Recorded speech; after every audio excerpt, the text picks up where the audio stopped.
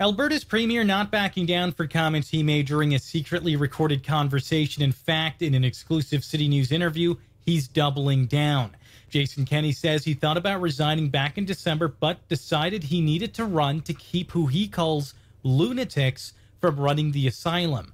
But who exactly is he talking about? On Monday, I announced a huge new Walmart investment, 300 plus jobs. I go on my Facebook, first comment says, Kenny, you are in cahoots with Walmart to traffic children on their website as part of the World Economic Forum.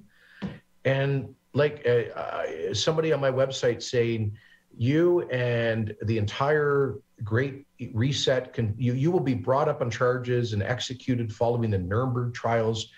We've had protesters at my health minister's home calling him a mass murderer for promoting vaccines. We've had nooses left on the homes of MLAs.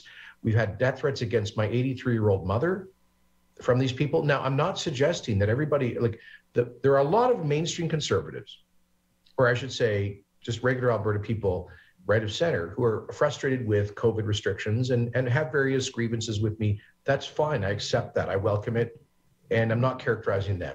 But there is this marginal group who would normally never be involved in a mainstream conservative party, who are trying to get involved now. And I'm just basically laying out the battle lines that we will not allow this party to be hijacked by people like that.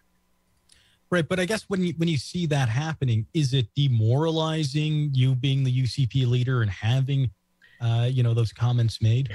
Yeah, it is. I'll be honest. And a lot's being made of this leak tape of me reflecting on whether over Christmas time, whether I should run or not for this leadership process.